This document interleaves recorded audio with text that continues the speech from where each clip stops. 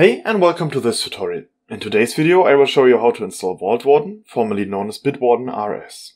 Vaultwarden is an implementation of the Bitwarden API in a Rust program that also runs in a Docker container. I definitely recommend checking out our blog post, which will be linked in the description. There you will find a step-by-step guide as well as all used commands. Before you set up your Vaultwarden instance, you'll need to consider whether you're running it only on a virtual machine or for other purposes. In this video we will cover Vaultwarden, which is suitable for people who want to run other things, for example WordPress, on the same server. If you want to know how to set up a standalone Bitwarden instance on your server, check out the video description. There you will find a link to the other video. Requirements. In order to install Vaultwarden, you need root access to a server with a Linux-based operating system on it, as well as a domain already connected to your server.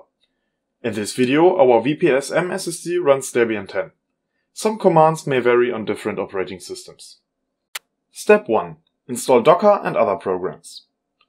Before we can continue with the actual installation of Vaultwarden, we need to prepare our system first. The final Vaultwarden instance will be running in a Docker container, so we need to install Docker, Docker Compose, as well as some other programs. This can be done with this single command.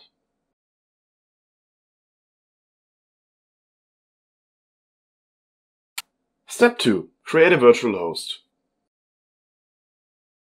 To tell our web server which port Vaultwarden is running on, we need to create a virtual host. This config can be created with this command.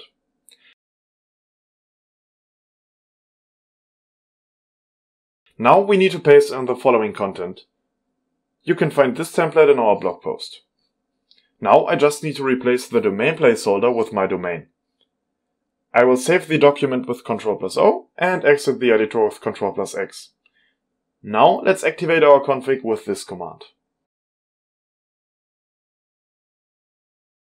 Step 3. Activate required modules. For Vaultwarden to work properly, additional modules need to be activated. With this command, all of them will be activated at once. For all changes to take effect, we need to restart our whole web server with this command.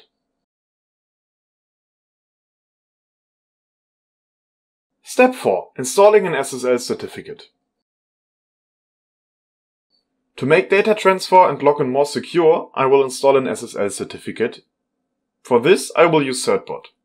With this method, you can generate free certificates, which are valid for 90 days. Just run the program with this command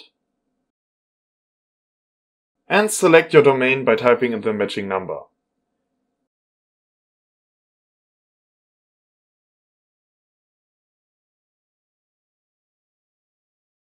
Choose to in the next menu to auto-redirect. Step 5. Download and run Vaultwarden. Now that our server is fully prepared, we can finally download Vaultwarden and run it. To do so, let's start by downloading the latest Vaultwarden version to our server with this command.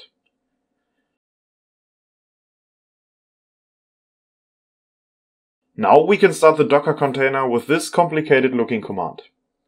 As you can see, Vaultwarden runs on port 8081. If you want to choose a different port, just change it in the used command. Step 6. Create an account. Now your Vaultwarden instance is set up and running. Enter your domain in the URL bar of your browser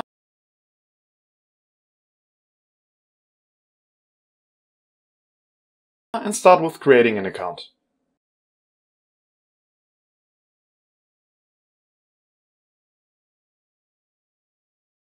Congrats! Now you can start with populating your self-hosted Vaultwarden instance with your account details. Thanks for watching and consider subscribing to the channel so you won't miss any further tutorials.